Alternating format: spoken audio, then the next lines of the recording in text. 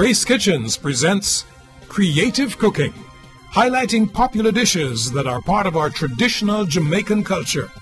Here now is today's host.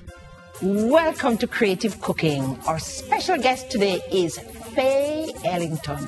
Hi Fae, welcome to Creative Cooking. Thank you very much. I want a piece of bread to soak into my chocolate tea. Oh, could I forget the hard bread for you? No, with the best butter upon it. Fae, it is such a pleasure to have you on the program. It is my pleasure. You are the perfect person to be on this program. You know something else? I see you have a carrier beside you. Oh Lord, Mrs. Me had the carrier, because if you never have carrier, when you're coming from where I'm coming from, now the carrier has 3 compartments, actually. So let me see if I can open this. Yeah. And this is, it's really a flask, and each compartment has its own cover. Yeah. And so you can put meat in one, the salting, because what was called the meat was the salting. You know? Never mind that it might not have been salted, but you know, because so many meats were prepared using salt then, and then you put your ground provision in one, and if you have rice or, you know, whatever little something you have, you put in the other one. So you have 3 of them, and this was a carrier, and somebody gave me a carrier about 3 years ago, a modern day carrier, but this is a whole one, look like me.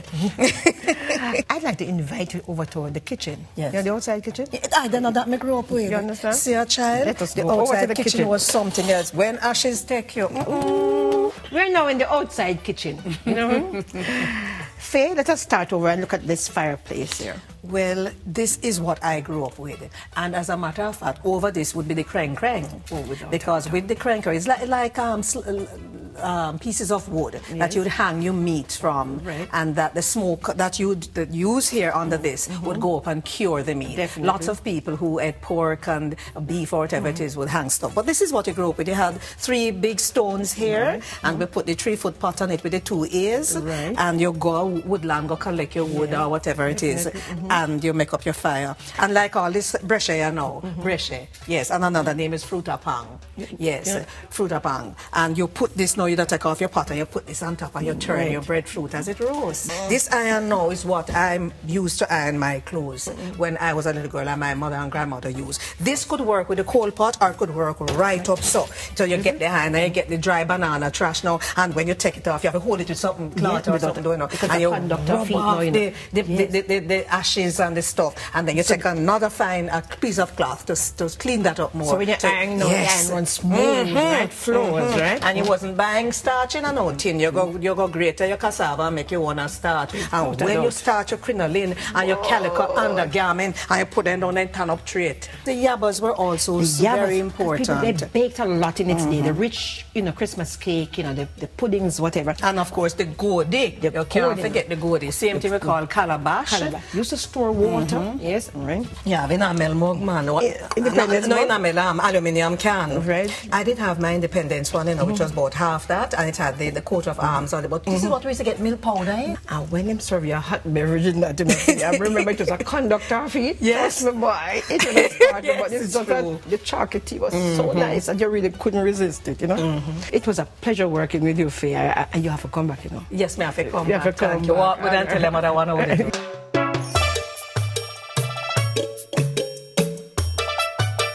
Hi, today I'm going to be preparing Mackerel Rundown. Now, first of all, you know rundown is no rundown without coconut cream, which takes a little time to do. So we'll make what's called in the chef's language a reduction, where you boil this and it simmers down to a custard.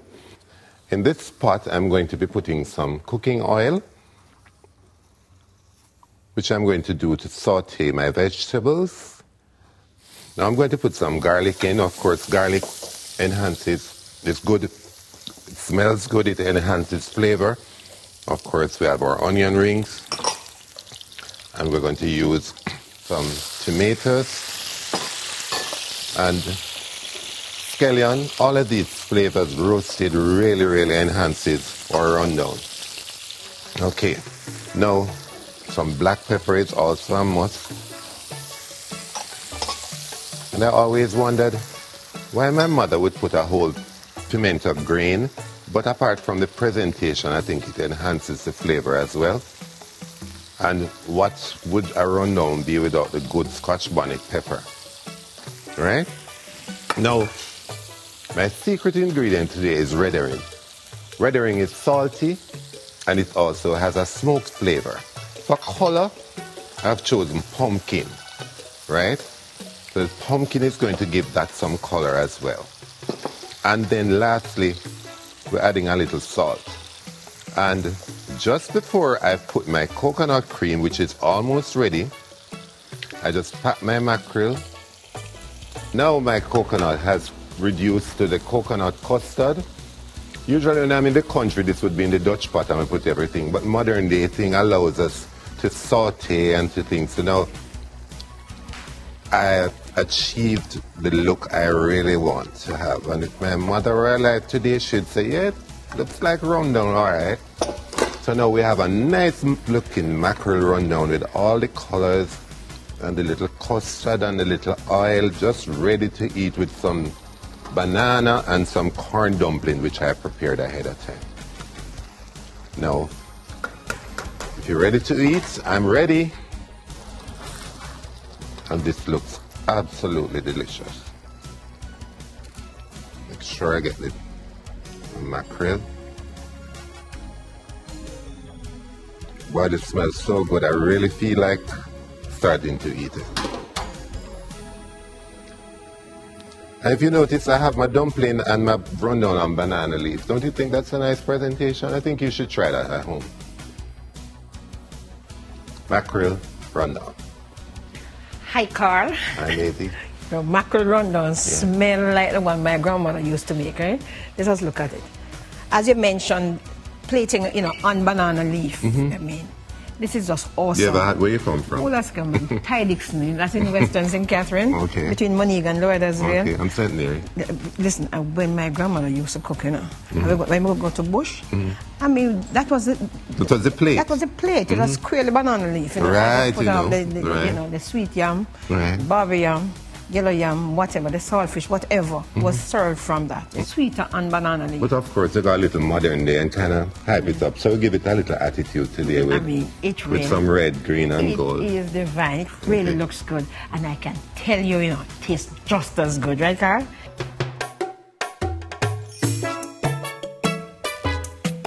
Welcome back. Traditionally, rundown is made using salted mackerel. But you can make rundown using a range of items that we have locally. We have invited Karl Hart to join us again for this segment of the program. Hi, Karl. We're so happy that you have joined us. Now, Karl made some dishes for us, and we want to share them with you. This one over here, rundown using chicken feet, right? And a little bit of curry powder was put in this one, Karl. Really looks good, tastes just as good.